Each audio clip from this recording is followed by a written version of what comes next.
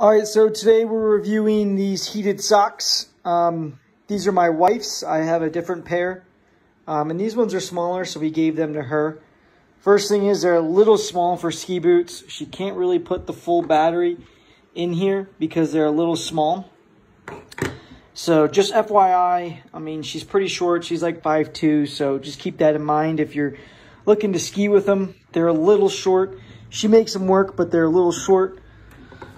As you can see, it's got a charger port for charging and a hole for the actual sock.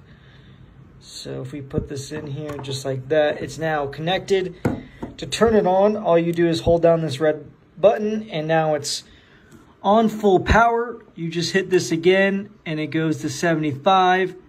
And then you hit this again and then it goes to green, which is 50. You can kind of see it right there. And you can hold it back down to turn it off. Same goes for both. These have the heating pad underneath. So not on the top like most heated socks do, but on the bottom. And to charge, comes with a USB charger here. And to charge, all you do is stick this charger in here.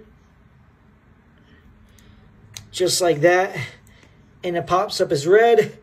It will turn green once it's done charging. And so yeah, that's pretty much it. Again, they're a little short for skiing. Maybe for kids they'd be all right, but for adults they're a little short.